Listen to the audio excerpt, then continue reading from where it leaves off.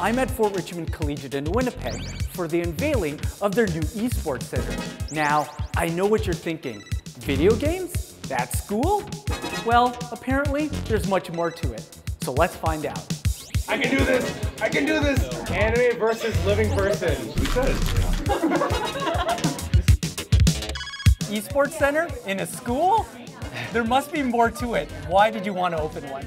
Well, number one, first and foremost, opportunities for kids.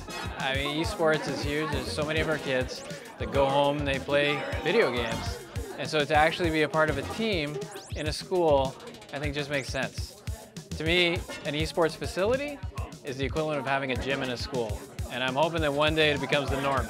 I struggled with that one at first because I thought, oh my God, more screen time for our kids? Like that's the last thing they need. But these are things that these kids have strong skills in this area.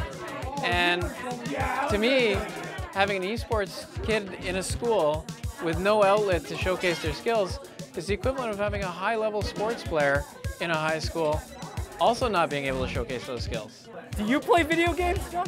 No, I don't. Oh, wow. Person who supports it. I guess it is for the kids then, It is for the kids. Okay, yeah, that's definitely. This is where I thrive.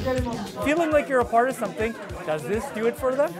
I think it does. Yeah, we had a number of students who, we had the door open here while we're putting this together and they'd poke their head in.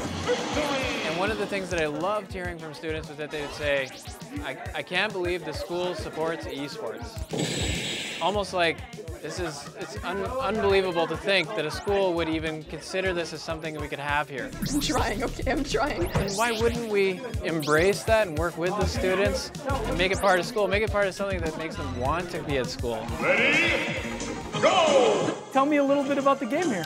This is Smash Bros. It's a fighting game. Unlike other fighting games, you can play with multiple players at the same time. It's chaotic. I love it. It almost like makes you lose track of time because like you're having so much fun and like it's just such a good space to like spend quality time with people. You gotta stop doing that, my guy. It almost builds a community, being able to just have somewhere to go like during your lunch hour or something. It's either makes or breaks friendships, I find. What is the technique here? What do you do to beat everyone? Like your friend over here, Solus. We're not friends anymore. You did it. So what's the secret of being good? Smash the buttons really fast and really hard. Anyone can play it, honestly. Like you just hit buttons and you have a good time. Okay, what are the buttons again? X and Y are for jumping. A is just your regular punching. B is your special attack. And this little joystick you can use to also attack with high damage. Okay, high damage attacks. Ready, go!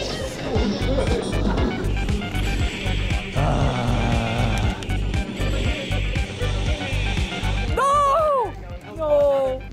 Good game, that was good. Thanks for having me. This is great. I had a lot of fun. I will be back to attack all of you. So, thank you so much, guys. Thank you so much for coming. I'm still bitter, though. I'm still bitter. Oh, you're so good. I'm bitter. As always, next time.